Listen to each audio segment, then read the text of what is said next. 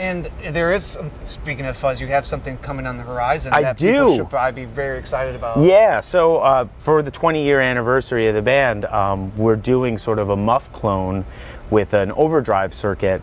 And like 20 years ago, that's what I used. I had I think it was a version 6 Big Muff.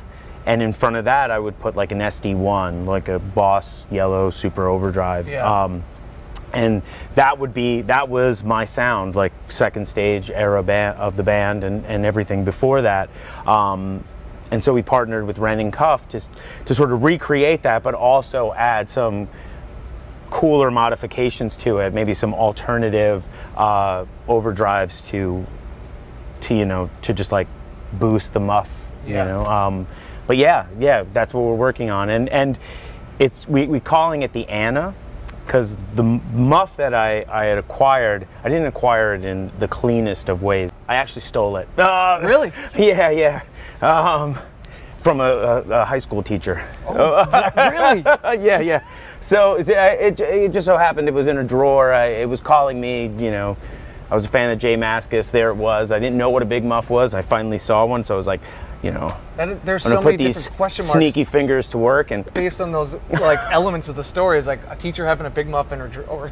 well, it was a music teacher. Oh, that makes sense. Yeah. I thought this was like a history teacher. Like all of a sudden just has a big muff in her drawer. Yeah. But he was a really cool music teacher. Bert Hughes was his name, and he had later come to a show, and I had confessed to him my thievery, and he actually said it was a gift for me. Oh wow! So, preemptive strike. I know. But inside that muff, there is a sticker. Whoever assembled the board, their name was Anna, and I thought it was perfect because it is the anniversary of the record, the anniversary of that sound, to call it Anna. That's cool, man. And were you able to get the unit to Wren and Cuff to like reverse? Yeah. So they pretty much.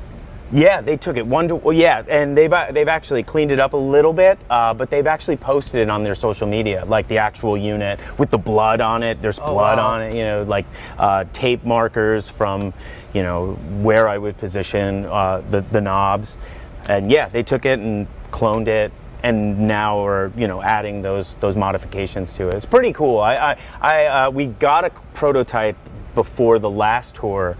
And it was just like so much fun to mess with because I still utilize that configuration when we record records because I know it's a guaranteed, like I know it guarantees a certain sound, and it certainly does a beautiful feedback, a creamy, like wild feedback. I actually used it on the last record on a song called Toys. There's a moment in Toys where this outrageous feedback happens before we go into like the verse, and that's that configuration. That's good. Yeah, with the yellow overdrive in front, and but yeah, I'm really excited about it.